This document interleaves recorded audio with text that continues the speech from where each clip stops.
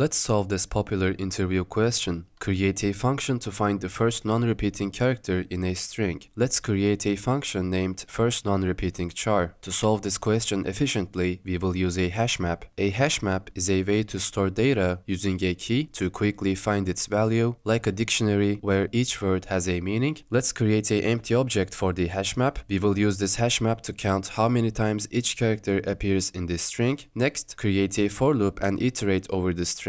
For each character in the string, add it to the hash map. If it's already there, increment its count. After populating the hash map with this first loop, create another loop to iterate through the string again. This time, check the frequency of each character in the hash map. If a character's frequency is 1, it's the first non-repeating character, so return it immediately. If there is no non-repeating character in the hash map, return an empty string. This solution has a O of n time complexity, and it's quite efficient because we split the task into two passes, one to build the hash map and another one to find the result. Let's see the results. The first one should be L, second one doesn't have a non-repeating character, so it returns empty string. Final one should return W, and it works fine.